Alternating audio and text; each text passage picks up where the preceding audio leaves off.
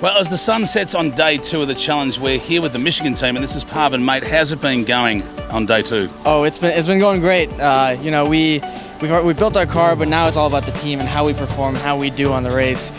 You know, yesterday we were first place, and in a large part just because of how we perform together. We've been in South Australia practicing for about a month, and we're sort of drilled just like the Army. And so now on day 2, we're racing our own race. There's a few teams ahead of us, but you know, we know they'll probably slow down, we'll probably speed up, something's going to happen, we're going to get there.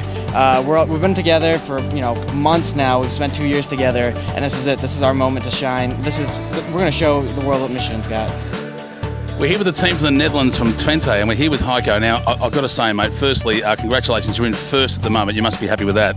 Yeah, that's really exciting to run on the first place, and today has been a really interesting day. Lots of overtaking, and will we be overtaken by others? Really interesting day today. And obviously tomorrow anything can happen. But mate, I've got to say firstly, congratulations on this amazing campsite.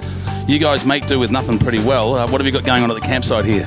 Over here tonight, because every day is a little bit a different setup, but tonight we will have here our dinner. Some people are already preparing it.